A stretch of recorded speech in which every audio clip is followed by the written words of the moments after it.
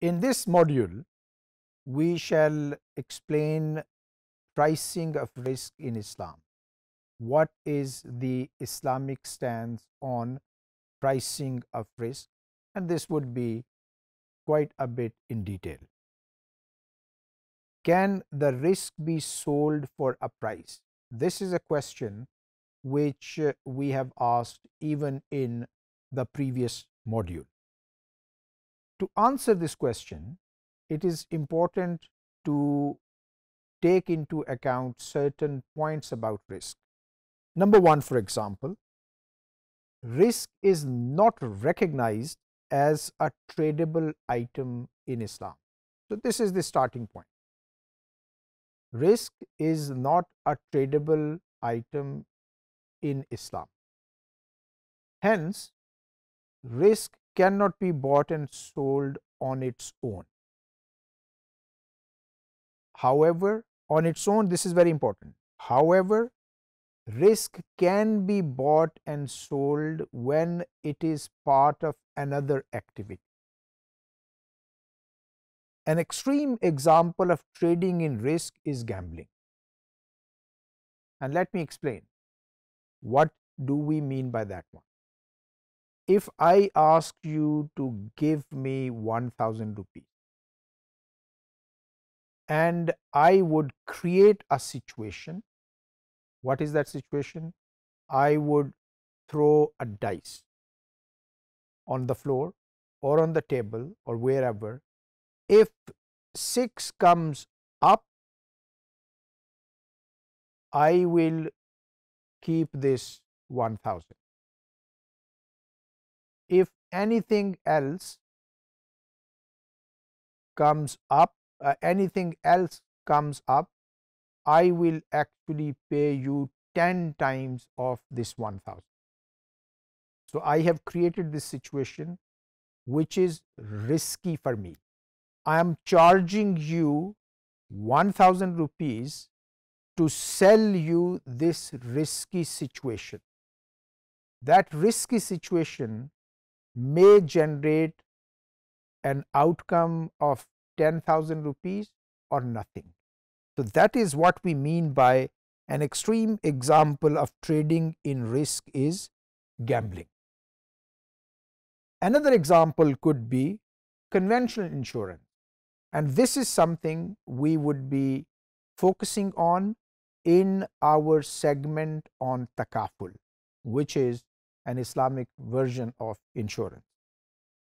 In Islam, risk cannot be priced and sold. However, risk management through risk sharing is encouraged. This is why we have Islamic modes of financing like mudaraba and musharaka. They are actually risk sharing instruments. Why is risk not tradable?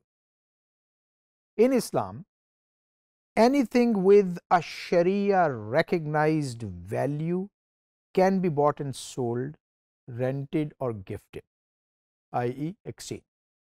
This Sharia recognized value, this is a very important requirement. Islam does not recognize any value in alcohol, for example, any intoxicating substance. Because of that, it is not permissible for Muslims to buy or sell or gift alcohol to someone for consumption. So, it is not only that drinking of alcohol is prohibited, rather buying, selling, leasing or even gifting, this is not permissible as well in Islam.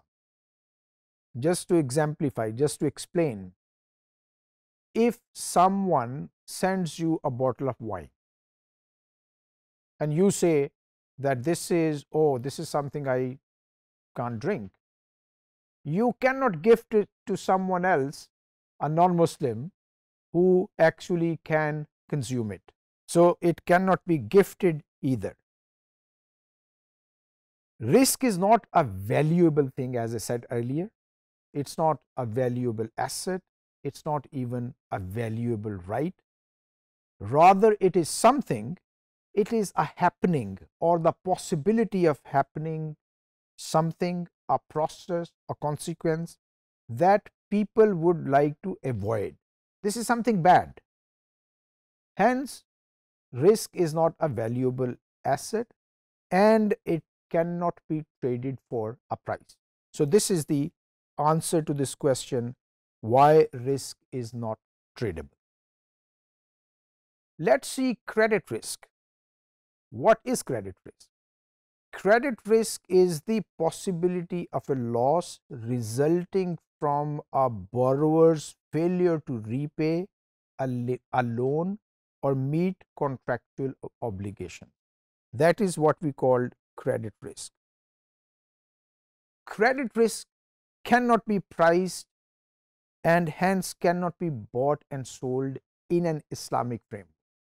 In conventional framework, of course, credit risk is recognized and it is priced as well. But how about credit risk in credit sales?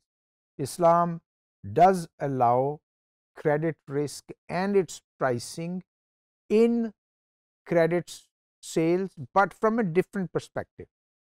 Many scholars would say that this is not actually the case of pricing credit risk. Credit sales, okay, they allow an increase in price because the item is being sold on a credit basis, on the deferment of the price basis. However, the price, this increase in price may not necessarily be because of the credit risk. On the contrary, this could be reflected by the opportunity cost of the trade and not the credit risk per se. इसका मतलब क्या है? ये मैंने मुश्किल सी language use कर दी. Let me explain it in a simple kind of example. So there is a party A, seller. There is a party B. ये party ए दुकानदार है, पार्टी बी उसका ग्राहक. अब अगर पार्टी ए इस चीज को एक्स को पार्टी बी को बेच देती है on credit. Of course this seller has bought this commodity from a wholesaler, from the wholesale market, by paying this price, wholesale price, and of course this party is going to pay this PM1 to party A after certain time period, एक महीने के बाद.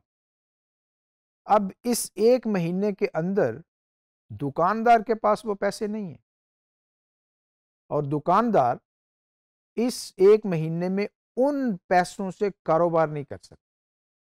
That is what we called opportunity cost. अब अगर पैसे होते, spot पे उसने बेचा होता पार्टी बी को, पैसे आ जाते, फिर जाके होलसेल मार्केट से वो चीज़ खरीदी, किसी और को बेच दी, पार्टी सी को बेच दी, पार्टी डी को बेच दी, कई ट्रांजैक्शंस उस पैसे के साथ कर ली. Of course buy charging PM not here, PM not again, another price again. And of course, during this process, the shopkeeper is paying this wholesale price to the person or the shop or the wholesaler he is buying the commodity from. The total profit of the party A in this context would be PM naught minus PW if there are 3 transactions during this time period multiplied with 3. अब ये जो profit है, ये जो पहला case था credit sale वाला case, उससे ज्यादा भी हो सकता है, उसके बराबर भी हो सकता है, and it could actually be less than that one. These possibilities, three possibilities: justify pricing of risk in a credit sale and not the credit risk per se. मुझे उम्मीद है कि ये डेलिकेट डिफरेंस आपकी समझ में आ गया होगा।